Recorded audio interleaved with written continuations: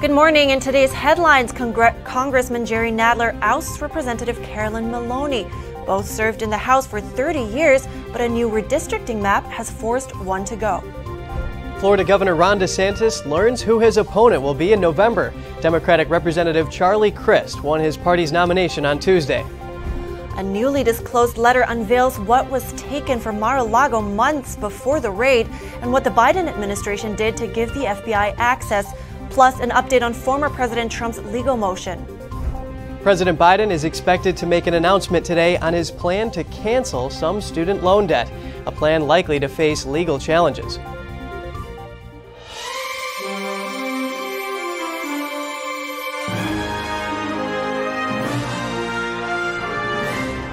Good morning. Welcome to NTD. I'm Kevin Hogan. Good morning, and I'm Evelyn Lee. It's Wednesday today, August 24th. Congressman Jerry Nadler won his primary in New York on Tuesday. He beat his longtime colleague, Representative Carolyn Maloney. The two incumbents were forced to run against each other after new districts were drawn in the state. NTD's Jeremy Sandberg has more on Nadler's win. Incumbent Representative Jerry Nadler is projected to win the Democratic nomination for New York's 12th congressional district. Nadler has around 55% of the vote to Carolyn Maloney's 24%. A third competitor, Suraj Patel, got around 18% of the vote. Now I stand before you tonight deeply humbled to be your Democratic nominee for New York's 12th congressional district. Nadler thanked Maloney for her work over the last 30 years. The 15-term incumbent lost her seat in the defeat. And I thank her for her decades of service to our city. New redistricting maps merged much of their longtime congressional districts. Neither candidate was willing to run in another part of the city. Nadler, who is 75, was first elected to Congress in 1992. He is chair of the House Judiciary Committee and led both impeachments of former President Trump. Nadler was endorsed by Senate Majority Leader Chuck Schumer. He will face Republican nominee Michael Zumbluskis in November's general election. He's likely to win and keep his seat in the Democrat-favored city of New York.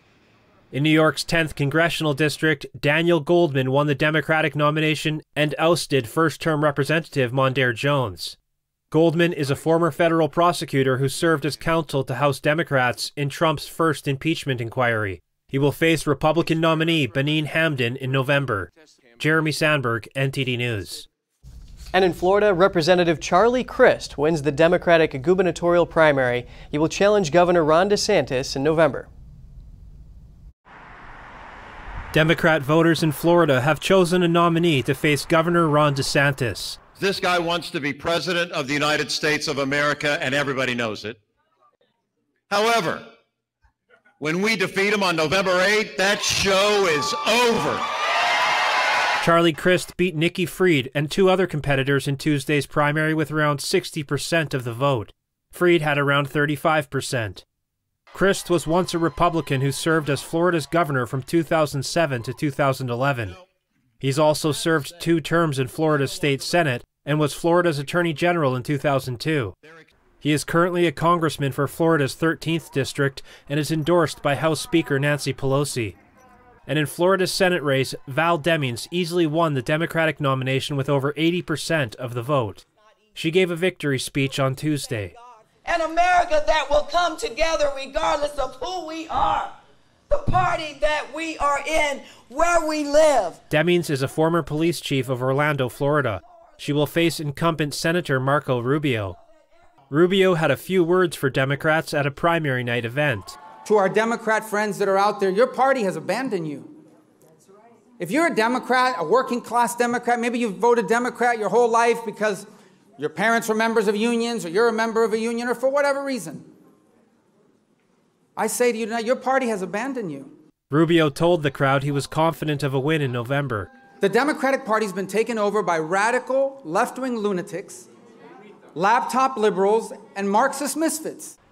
Tuesday's primaries are among the last scheduled before the November 8 midterm elections. They will determine the balance of power in the House and Senate in the run-up to the 2024 presidential election. Representative Markwayne Mullin won Oklahoma's Senate GOP primary runoff on Tuesday. Senator Jim Inhofe is retiring early after nearly 30 years in office. Trump-endorsed Mullin won the Republican primary runoff with 65% of the vote. He beat former Oklahoma House Speaker and banking executive T.W. Shannon. Mullin is a citizen of the Cherokee Nation. If elected in November, he will be the first enrolled Native American tribal member in the U.S. Senate since 2005. He is heavily favored to win November's general election. Oklahoma hasn't elected a Democrat to the Senate in over 30 years. Dr. Anthony Fauci, as you might remember, announced he will step down by the end of the year. He says he wants to pursue the next phase of his career. We know him as the nation's top infectious disease expert, and during his time in public service, he has advised 7 presidents. He started with Ronald Reagan through the HIV/AIDS epidemic up until today, with the COVID pandemic making him one of the most divisive figures in public health. So we're bringing in Rick Maida for more on this. He is a health law professor at the University of Georgetown and a former FDA official. Good morning, Rick. Good morning. Thanks for having me. So Dr. Fauci served in public health for more than half a century, and he advised 7 presidents, just like I just mentioned, from both sides of the aisle. So looking at all these years, what kind of legacy does he leave behind? Well, the legacy he's leaving behind is the legacy that the Americans know him for, which is right now, which is a very controversial, divisive figure.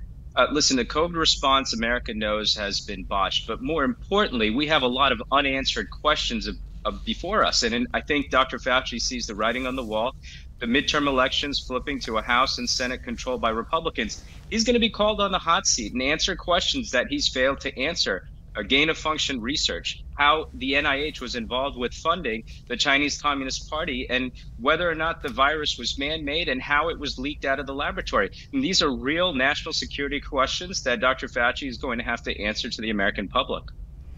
Interesting points. And of course, you mentioned the NIH. Let's talk about that a little more, because Fauci says he has put his life's work into making the NIH, the National Institutes of Health, into what it is today. So how did he influence and shape it? Look, Dr. Fauci undoubtedly is a smart guy. He's been around, but, you know, he also makes a salary more than the president of the United States. I mean, he's a bureaucrat that's outlived his time with the NIH. And the NIH isn't without controversy in and of itself in terms of how funding was given. You know, this is one of the most powerful funded institutes of health in the entire world. And I think at this stage, you know, America is looking for a turnover of a new leaf and new leadership, one that gives honest answers to the American public. But more importantly, they're looking for a public health department that specifically obeys constitutional rights and the rights of Americans. And I think the use of public health as a pretext to infringe on our individual liberties is something that has been very disquieting for America. And just before we head out here, what do you hope to see from whoever will take his place?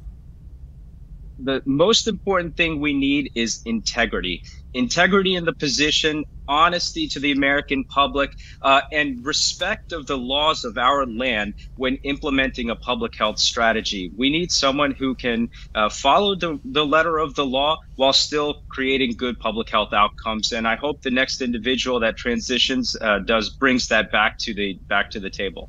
All right. Thank you so much for your take on this, Rick Maida. I appreciate it. Thank you. President Biden today is reportedly set to deliver on his campaign promise to cancel federal student loan debt. The plan would see millions of Americans have up to $10,000 of their debt wiped, according to the Associated Press.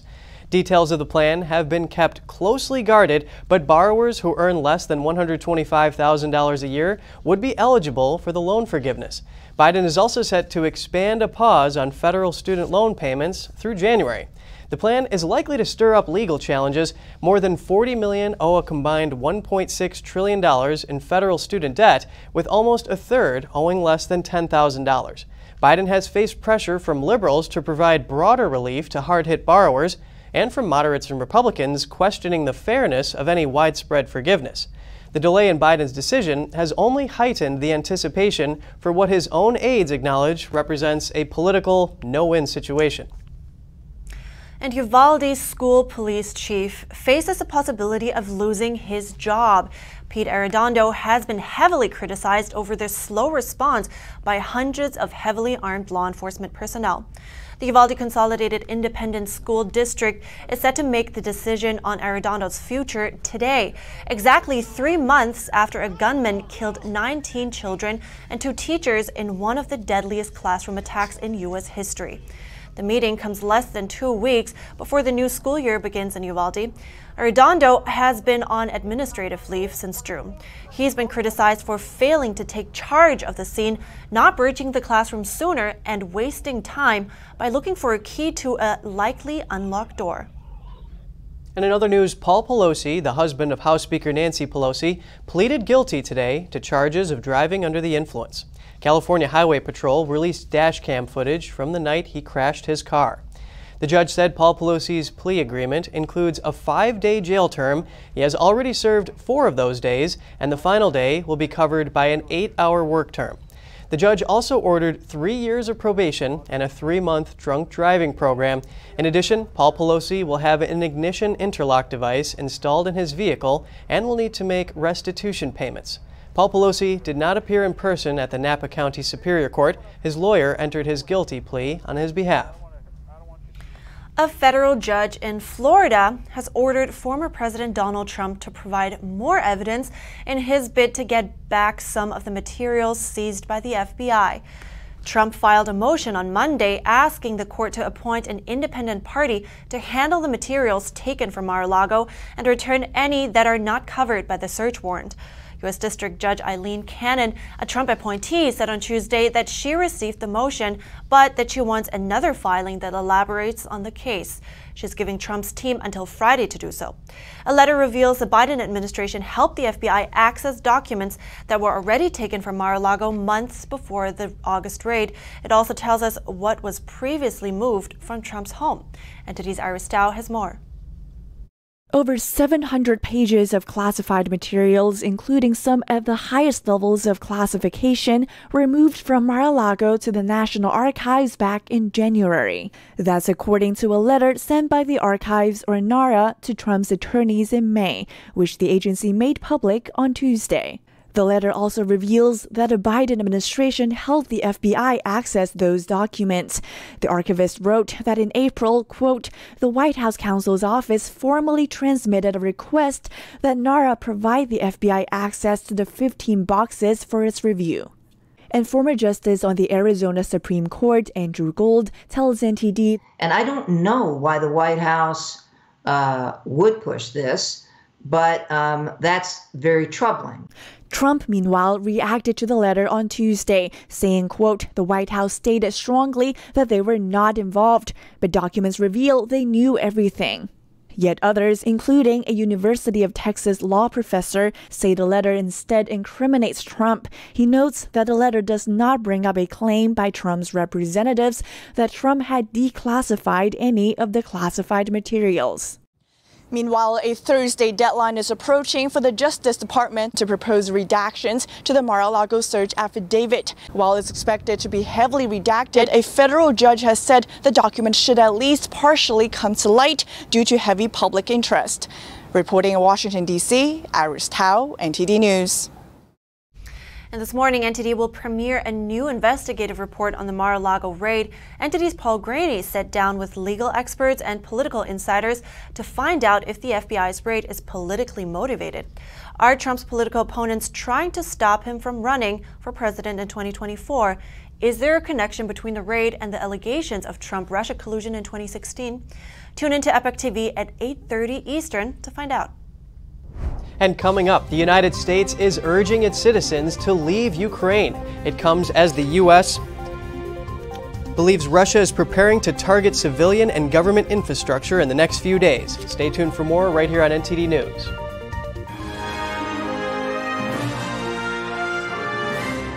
I can't imagine what the affidavit would say to justify a seizure that broad.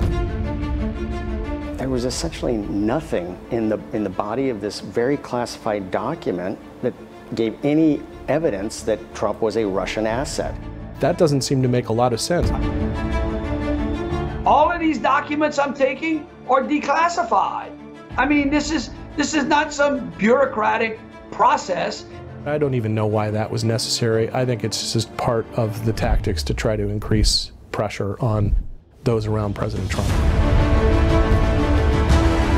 My colleague, Peter Navarro, is arrested on a misdemeanor by an FBI SWAT team at Reagan Airport. On January 25th, 2019, 29 fully SWAT-clad FBI agents who arrived in 17 armored vehicles with a government helicopter overhead and 2 FBI boats pulling up to the dock behind my house. I gather the purpose of this was intimidation. Donald Trump, as a human being, as a man who is now a politician, is not owned by anybody. And that's what makes him very dangerous. He is lethal to the vested interests in this city, left and right.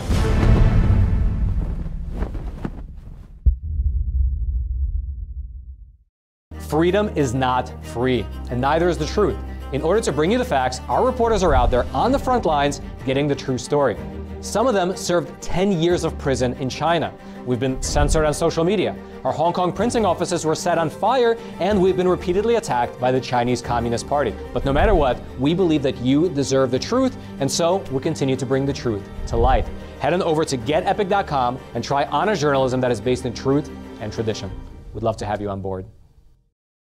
The 2022 NTD 8th International Chinese Vocal Competition will be held from September 29th to October 2nd at the Merkin Hall of Kaufman Music Center in New York City. The competition is honored to have specially invited vocalists with the world-renowned Shen Yun Performing Arts to serve on its panel of judges. The gold award is $10,000. For more information, please visit vocal.ntdtv.com.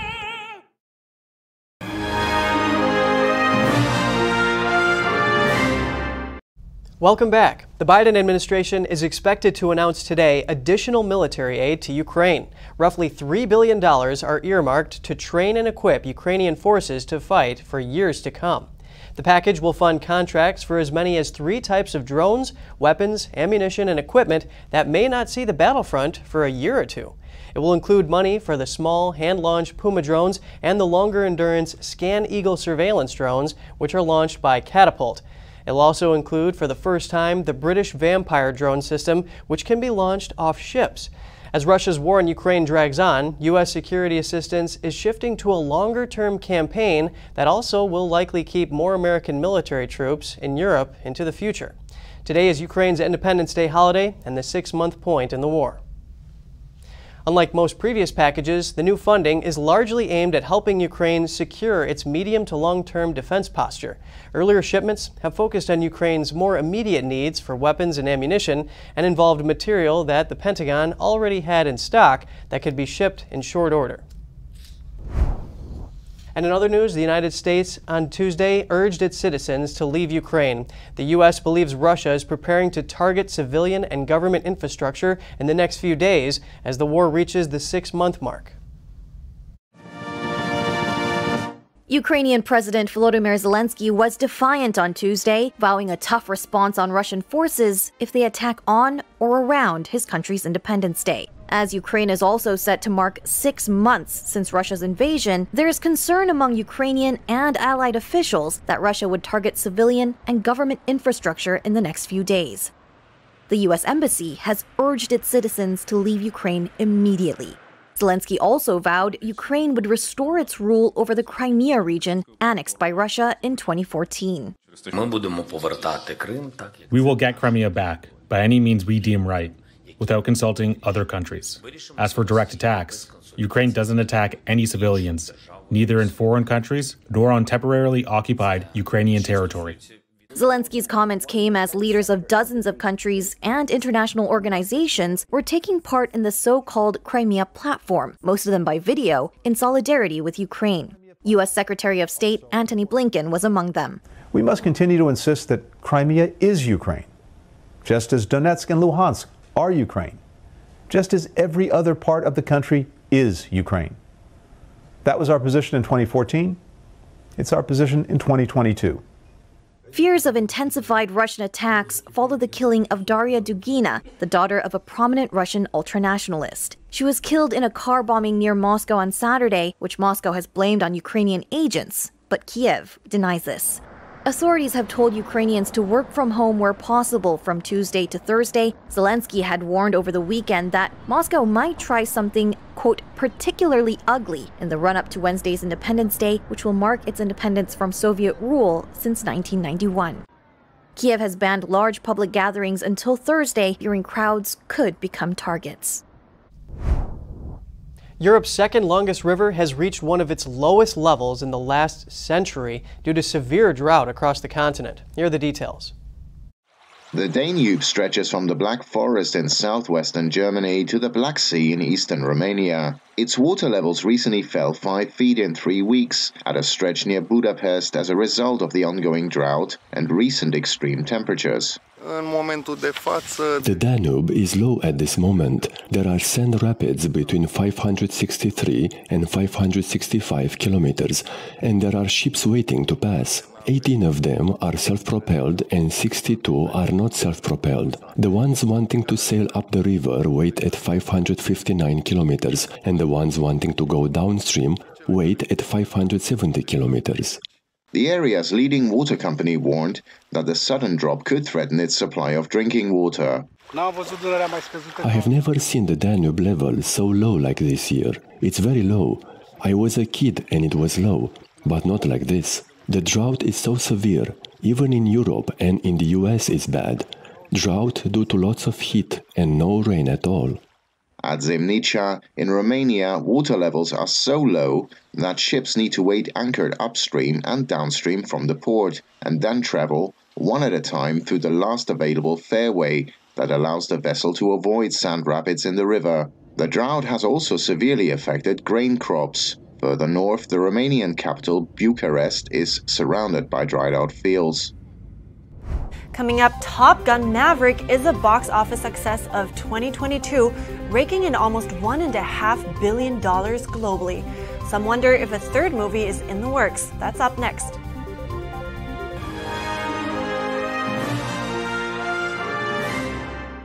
Communism is evil. Oh, come on. Listen, if you're as tired of the censorship as I am, I've actually got good news for you. Check out EpicTV.com. It's a brand new censorship-free video platform where you can find not only my show, but other deep documentaries, great programs, and honest movies that bring you the news without all the spin and the fake narratives. So, I'll see you there.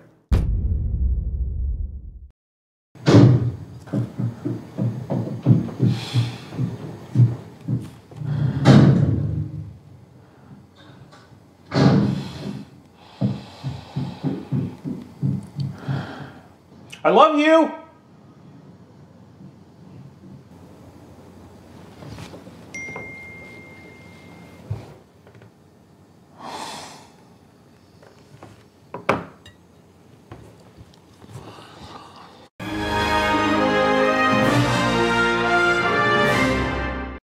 Welcome back. Top Gun Maverick has made more than $1.3 billion worldwide, becoming the top grossing movie of the year. It was released on digital platforms on Tuesday as well. The director and the producer share what they think of the movie's success. NTD's Andrew Thomas has the details. Here we go. In 3, 2, 1.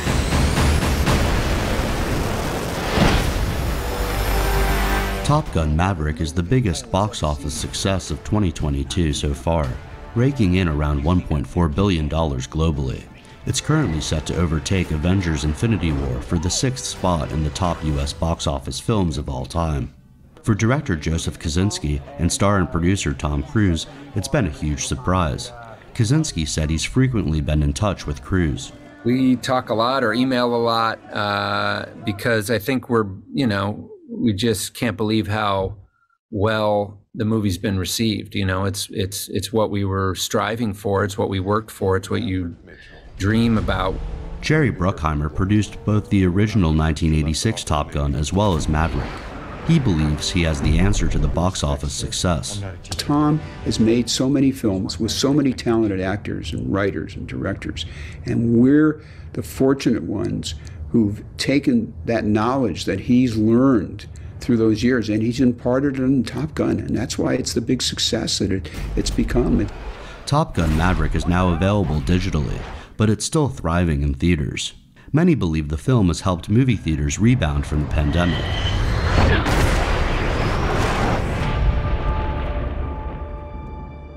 What do we have here? It's so gratifying to have people kind of come up to me as they do, you know, almost every day and just talk about falling in love with going to the movies again and how, you know, Top Gun was a part of that for them. Hollywood blockbusters don't often make it at the Oscars.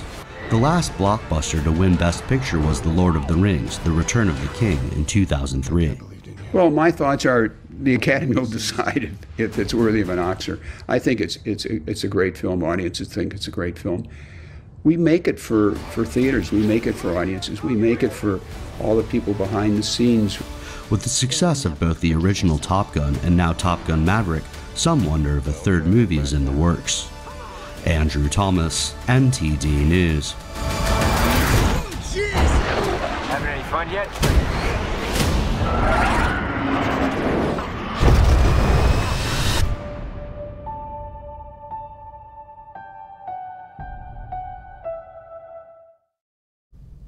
Hey, Evelyn, you want to hear a fun fact about the beginning of the series? Always. Well, you know, Tom Cruise didn't even want to be in the movie, but producer Jerry Bruckheimer, he convinced him. He said that after the Navy took Cruise for a spin in the jet where they were doing 5 Gs and barrel rolls, Cruise threw up in the plane, got back to the runway, called him and said, he's in. He loves it. Wow, that's so funny. I didn't even know that, but I think he must be really happy now that he took the opportunity, right? Obviously gained some fans, and even Florida Governor DeSantis released a video of himself in a Top Gun uniform.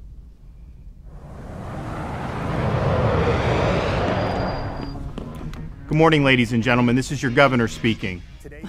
Well, so this video is named Top Gov, and it has gained nearly 2 million views in 2 days, so it actually went pretty viral. Actually, DeSantis is a Navy veteran himself. He served as a military lawyer in Iraq and Guantanamo Bay. He's often mentioned his military service to show he's a patriot. And you know, we'll see if this ad brings him success. You know, his challenger, Charlie Crist, he's a winner. He was the 44th governor of Florida, as we said. Well, let's see if those midterms will shake up the political landscape there. I'm definitely curious to see how it all plays out.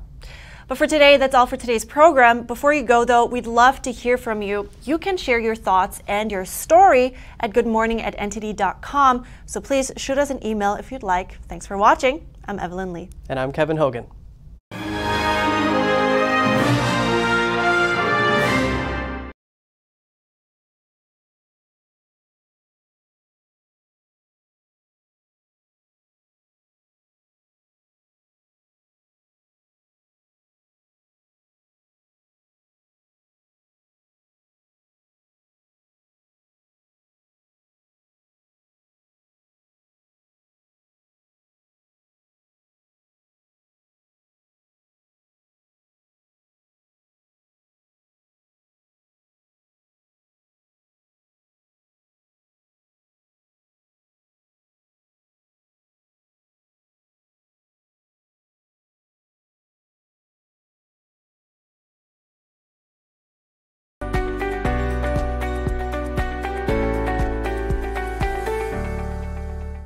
Thanks for watching us on YouTube. Did you know YouTube only keeps selective videos on its platform? So if you want to make sure you get the full picture, just subscribe to our newsletter.